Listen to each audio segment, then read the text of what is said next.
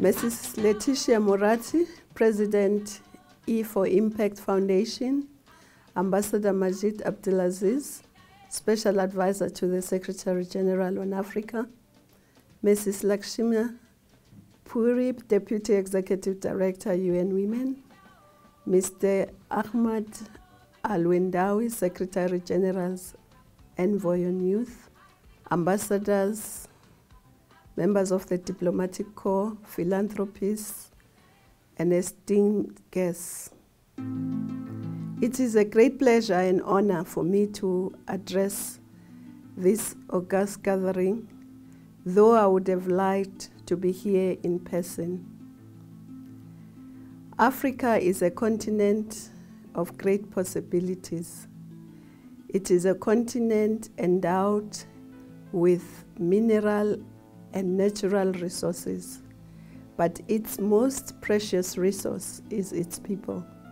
We are a continent of 1 billion people, and by 2050, it's estimated that we'll be more than 2 billion. And what characterizes this population is that it's a young population. We are a young continent as opposed to the aging continents elsewhere. It is therefore very important that we invest in this young resource, in our people, especially in their health and in education. We need to skill them, especially in the science, technology, engineering, and maths areas, so that they can innovate and drive our transformation. To transform our continent, we need to ensure that we can industrialize and add value and beneficiate our natural and mineral resources.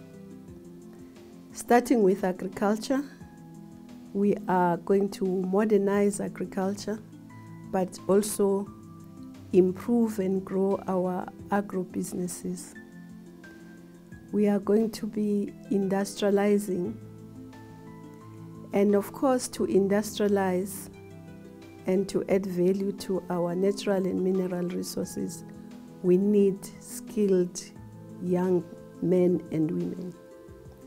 It is the youth and the women that will be driving the transformation of our continent.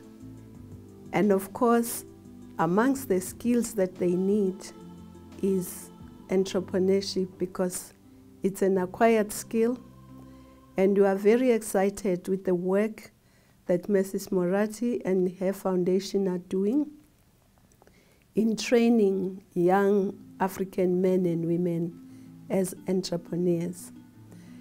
But of course, she needs a lot more from other partners so that they can scale up and train many, many more. In addition, we need mobilization of resources so that indeed, when our young people have innovated, they can commercialize their innovations, but also those who want to be entrepreneurs can start up their businesses, and those who are small businesses can grow their businesses.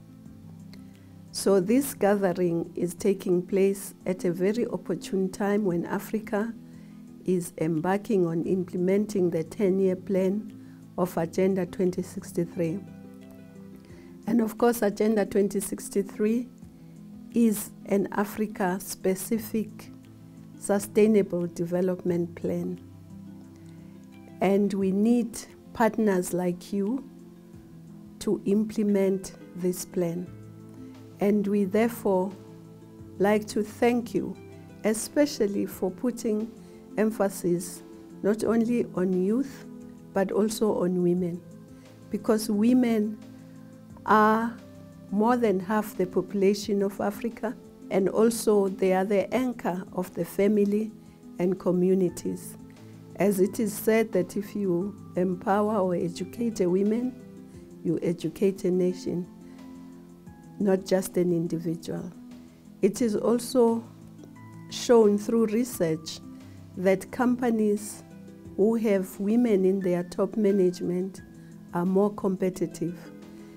And we know that empowering women has a multiplier effect because the families become healthier, the children get more educated than the previous generation. In part because women invest 70% or more of their income in the family compared to men who invest about 30% of their income in the family. So it makes social and economic sense to empower women and youth, but also it is their right.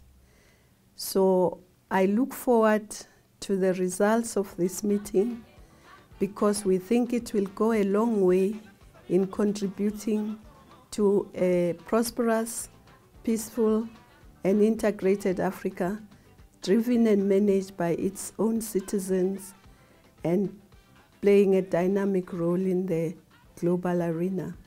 I thank you.